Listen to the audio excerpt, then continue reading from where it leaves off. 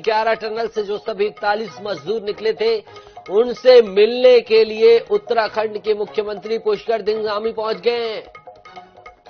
पुष्कर धामी पहुंच गए हैं और पुष्कर धामी के हाथ में लिफाफा दिखाई दे रहा है और अंदाजा लगाया जा सकता है कि पुष्कर धामी इन्हें वो सहायता राशि देंगे जिसकी बात इन्होंने कल की थी, 1 लाख रुपए की। 1 लाख रुपए का ये चेक वितरित करते हुए नजर आ रहे हैं उत्तराखंड के मुख्यमंत्री पुष्कर धामी और अपना वादा निभाते हुए पुष्कर सिंह धामी नजर आ रहे हैं। उत्तराखंड के यशस्वी मुख्यमंत्री पुष्कर सिंह धामी ने जो वादा किया था, उन्होंने कहा था कि मैं कोई कोर कसर नहीं छोड़ूंगा इन मजदूरों के परिवार, इनकी सुरक्षा के संदर्भ में, और इन्हें 1 लाख की सहायता दूंगा और 15 से लेकर 1 महीने तक जिस कंपनी में काम करते हैं वहां से वेजेस पे यानी कि छुट्टी जो मिलेगी वो आर्थिक सहायता के साथ ही मिलेगी, तो उसकी भी रिक्वेस्ट करूंगा। तमाम डॉक्टर्स भी नजर आ रहे हैं और मुख्यमंत्री 1-1 लाख रुपए का चेक सौंपते हुए नजर आ रहे हैं सभी को। ईश्वर की दया रही, इनका मनोबल रहा कि इन्हें किसी को कुछ भी नहीं हुआ, सभी सकुशल हैं।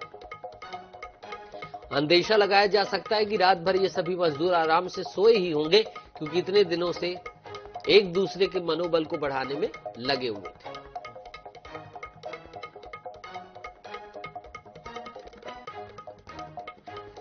एक लाख रुपए का चेक दिया जा रहा है उत्तराखंड सरकार के द्वारा इनके अदम्य साहस और 17 दिनों के हौसले को देखते हुए।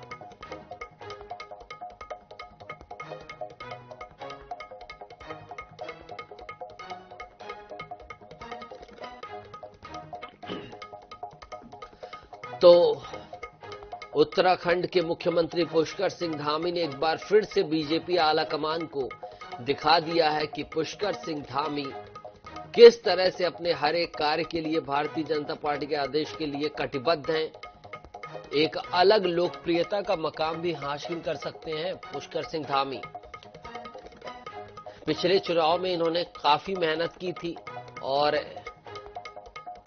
उसके बाद खुद चुनाव हार गए थे। उसके बाद उपचुनाव में ये फिर पहुंचे, मुख्यमंत्री बने और एक बार फिर से भारतीय जनता पार्टी आला कमान को इन्होंने एक अलग छवि, अलग अपनी प्रस्तुति दिखा दी है।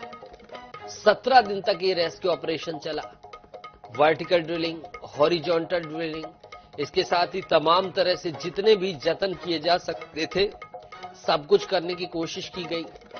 फिर रैट माइनर्स पहुंचे, जब ऑगर मशीन फेल हो गई, ऑगर मशीन फेल होने के बाद रैट माइनर्स ने वो काम किया। 12 मीटर लगभग खुदाई की और नजारा जो देखने को मिला उससे सभी की आंखें नम हो गई, भावुक हो गई, खुशी की लहर दौड़ गई जब सभी मजदूर बाहर निकल आए।